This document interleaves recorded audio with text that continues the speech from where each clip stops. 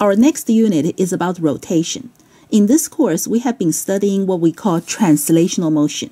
Translational motion is the motion of the center of mass of an object. For example, if I throw this cardboard like a projectile, it would follow a parabolic trajectory. If there is no rotation involved, then every point on the dolphin would follow a parabola as it goes. However, if I throw it with a rotation, it would go through the air like this, which means the head of the dolphin is not going to trace a parabola, neither would its tail. In fact, only one point on the dolphin would follow a parabolic path, the center of mass. Let's give it a try.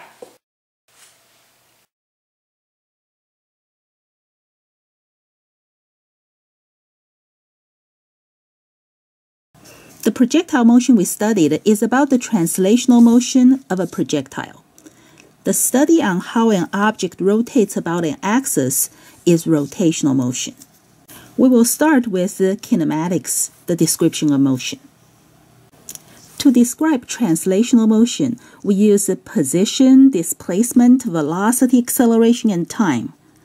To describe rotational motion, we have theta for angular position, delta theta for angular displacement, and omega, the Greek letter omega, angular velocity, and the Greek letter alpha, angular acceleration, and t still the same for time.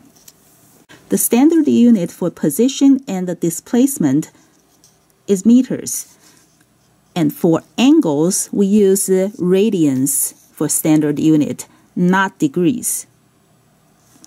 Velocity is meters per second, so omega, the standard unit, is radians per second. For alpha, the standard unit is radians per second squared and times seconds.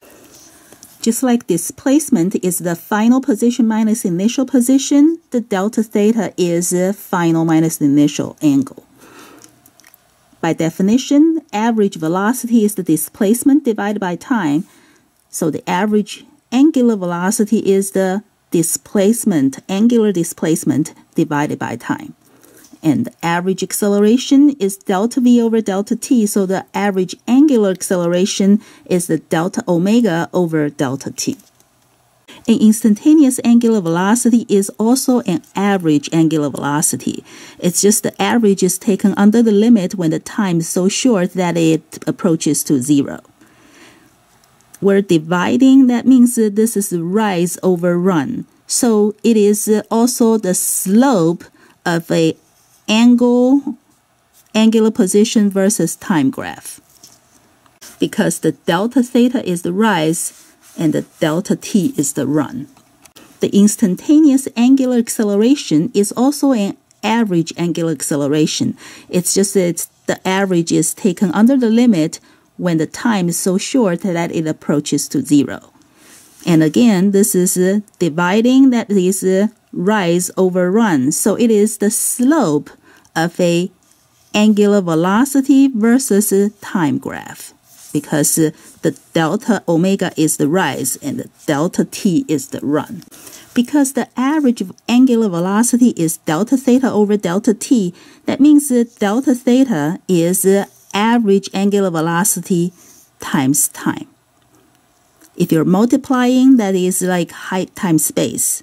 So it is also the area of a omega versus t graph, because the average omega is the height and the delta t is the base.